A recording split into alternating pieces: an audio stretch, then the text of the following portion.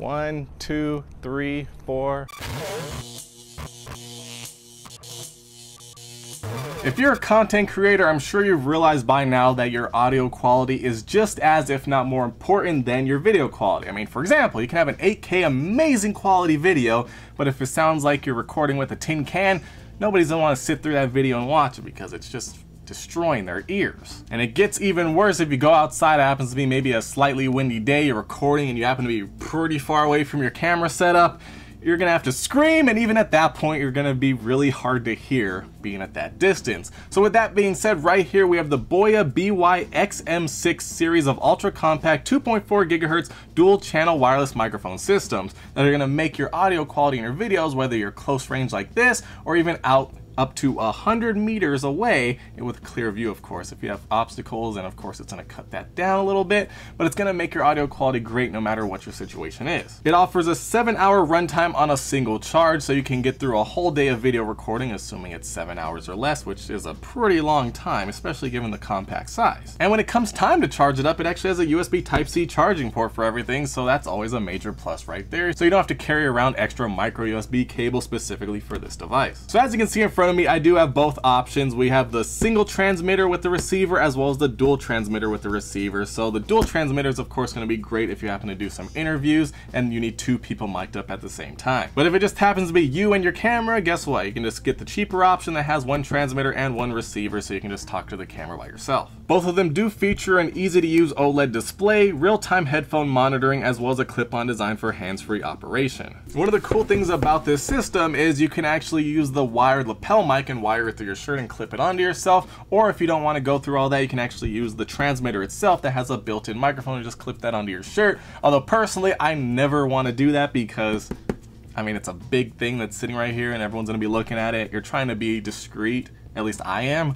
You don't want to be able to see the giant microphone because that's just a distraction. But of course, in a pinch, if you happen to forget the wire or something, you can get away with just using the transmitter. So it's always great to have options. With that being said, I have checked out another BOYA smartphone system that was a bit more compact and it clipped right onto you and is very easy to use. It was actually pretty good for what it was, although of course it's not amazing. So hopefully this one right here takes that to the next level because it was actually still pretty good.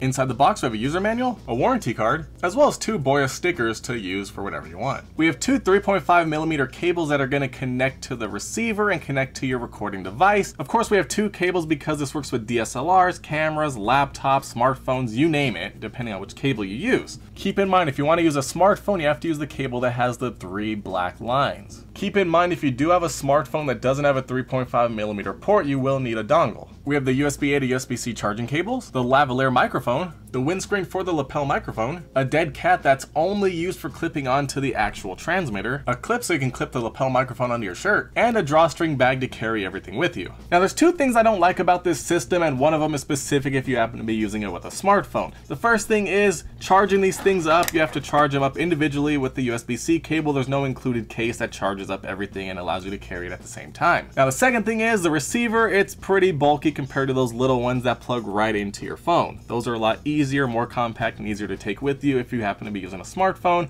But the good thing is you can use this with smartphones and different cameras of your choice. Now taking a look at the receiver and the transmitter, they are very small. They fit in the palm of my hand. Like, this is tiny. Very glossy look, looking great. You can see the transmitter and the receiver, BOYA branding on top, along with this OLED screen that you can't see while it's off because it is OLED with those deep solid blacks. Over on the side we have power and volume buttons along with set and mute buttons. On the back we have charging pin connectors.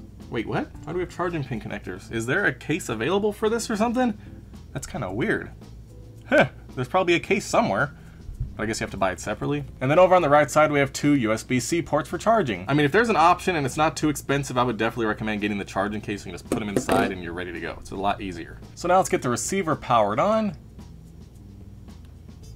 I got it upside down, but it's looking very nice. You can see that nice deep black. That OLED screen is really shining. And of course, let's get the transmitter powered on.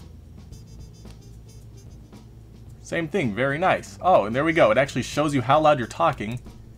into the microphone, so that's very cool. Now, one thing that is cool about this design rather than the smaller design for smartphones is you have the screen on the receiver so you can see exactly what audio is coming in, how loud and how strong the signal is, so that way you don't have anything cutting out. Now keep in mind, you actually have a headphone port as well as the line out port, so you can listen to it live, so you can make sure nothing's getting cut out. Meanwhile, on the transmitter, we have the built-in microphone along with a 3.5mm lavalier mic port. So it's a very simple design. You can see everything you need. You can adjust the gain, you can see the battery percentage, as well as how much signal strength and audio is coming through. So adjusting this is actually very simple. There's not too many different settings. Just with the volume up and down, press it and it adjusts the gain on the fly, and you can actually see how much is actually coming in as well. It was defaulted to 5, and that's usually what I leave my other ones at, but we'll see about this one. And then there's also the one-touch mute. You press that and it mutes it. It puts a strike right through the microphone. Just make sure you don't accidentally press that. I wish there was a way to turn that off. And then over on the receiver, you can also adjust the gain if it happens to be peaking, getting too loud. You can manually do this while you're listening into it, which is a very nice feature. And then you can also mute it as well, although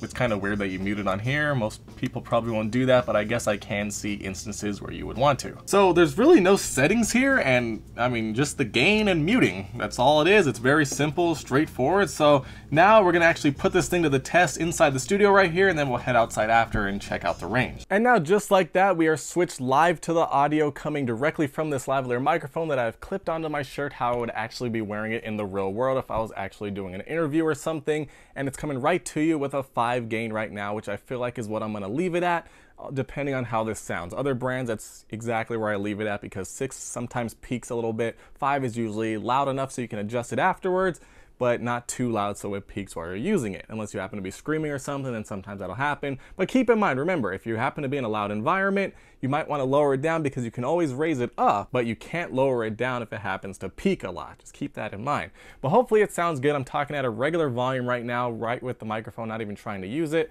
Now I'm gonna actually take it right here. I'm gonna hold it in front of my face if I happen to be talking like this. Hey, how you doing? My name is Rodrick. Welcome to RodrickViews. We're doing an interview right now. How do you feel today? Just like so, something like that. If I hold it over here, you can see when I move it around, we have an omnidirectional microphone, so it picks up different patterns. Let me clip it back on. And now I'm actually going to adjust the gain. So right now we're on 5. I'm gonna start going down. Right now we're on 4, 3, 2, 1, 0. 1, 2, 3, 4, 5, 6. So right now this is 6, which sometimes is gonna be too loud, especially if I happen to screen, which I will in 3, 2, 1.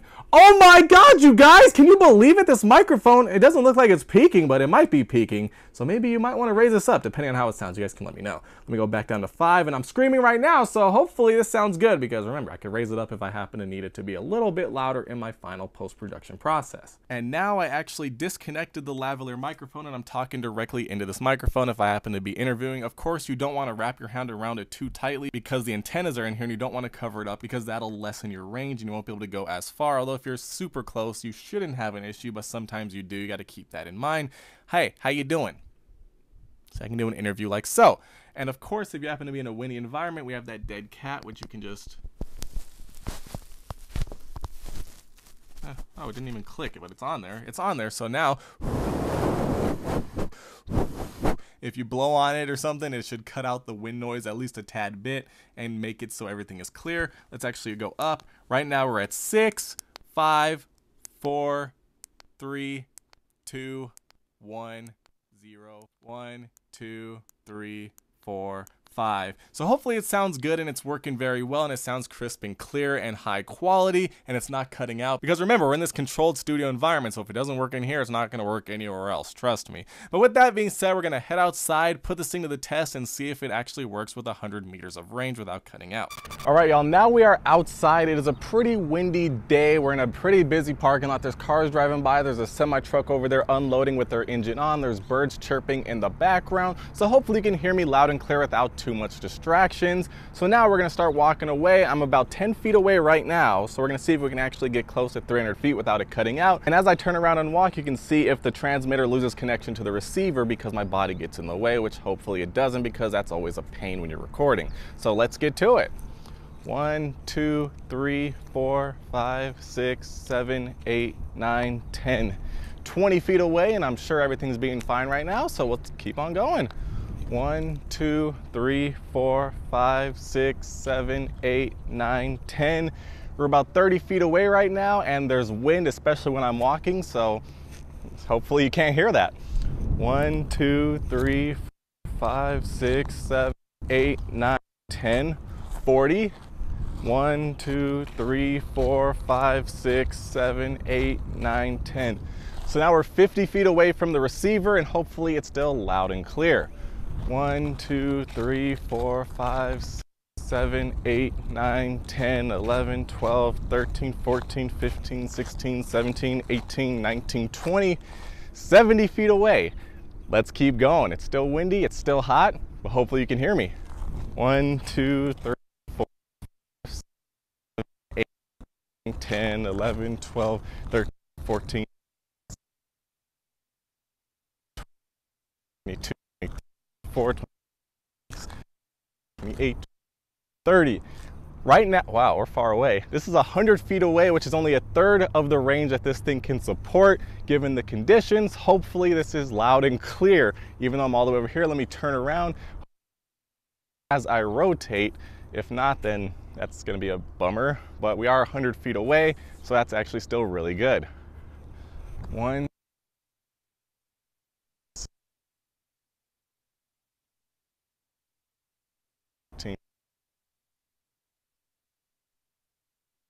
2.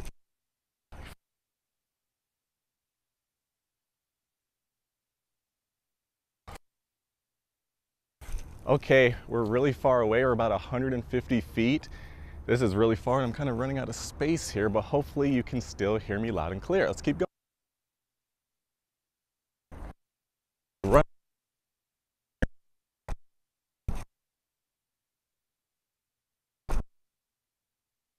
You don't still see me, but we're 200 feet away right now, so hopefully you can hear me and maybe see me a little bit. I can't see you guys, so let's keep going a little bit.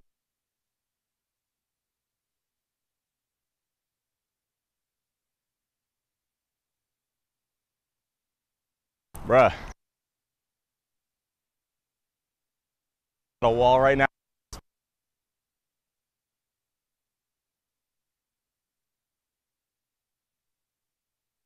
Not running. Now I'm gonna back to you. Hopefully you guys can get hit by some car or something. Man, it's hot out here. But hopefully you guys can hear me talking to microphone. Put right on LED. Excuse me. OLED. Although it's not super bright condition enough to. I'm kind of my water. Go running around. Running around, reheating water. Probably some. But I did 150 feet, so hopefully enough. I don't think that far camera to be that. You would very good zoom. Sorry. So now it makes sense. You know, support 3 feet, go 50 or 100, great, because there's no problem with that. Like right now, what is this, about 150 feet or so? So do it right here, blowing on me like crazy. Hopefully you can't hear that. Hear me loud and clear. Man, that was far. Whew. Oh, the wind's really blowing. Shirt blowing in the wind. That's wind there. Let me spin around a little bit for you guys. Wow. Hopefully that was good. Now we're gonna test it out without the lavalier mic. But maybe you don't want to use the lavalier microphone. Maybe you want to do an interview. Hey, how are you doing? Let me know what you're doing here. What do you guys think about? Maybe I shouldn't have said that. I'm probably gonna get flagged. I might have to bleep that.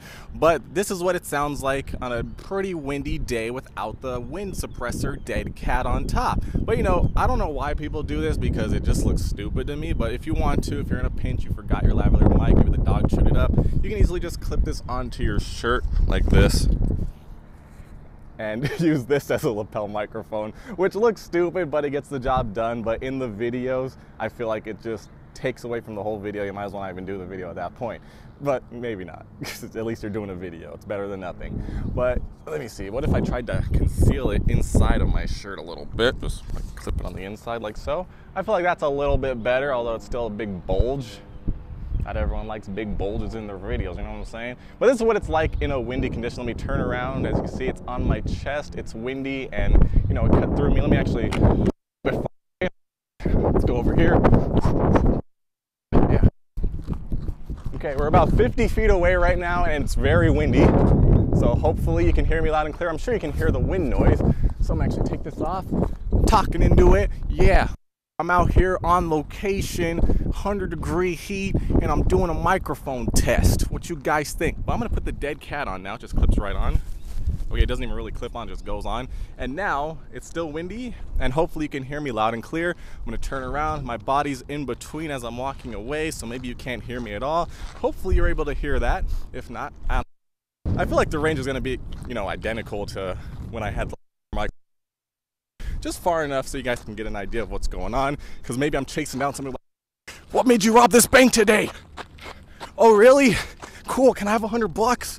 But yeah, that's pretty much what it is. It's windy still, dead cat, supposed to suppress the wind noise, which in my experience, it definitely does work. Let me turn around. This is what, like 10 feet away, so if you can't hear me while I'm turned around because my body's interacting with this and it's blocking the signal, then that's totally sucks, because this isn't even that far. But if not, hopefully it's good. Let me guys, I'm getting delirious. I should drink some water. What am I doing? Let me know what you guys think, because hopefully this is working very well, because honestly, I really like this microphone kit. It's very small, very lightweight, sounds good.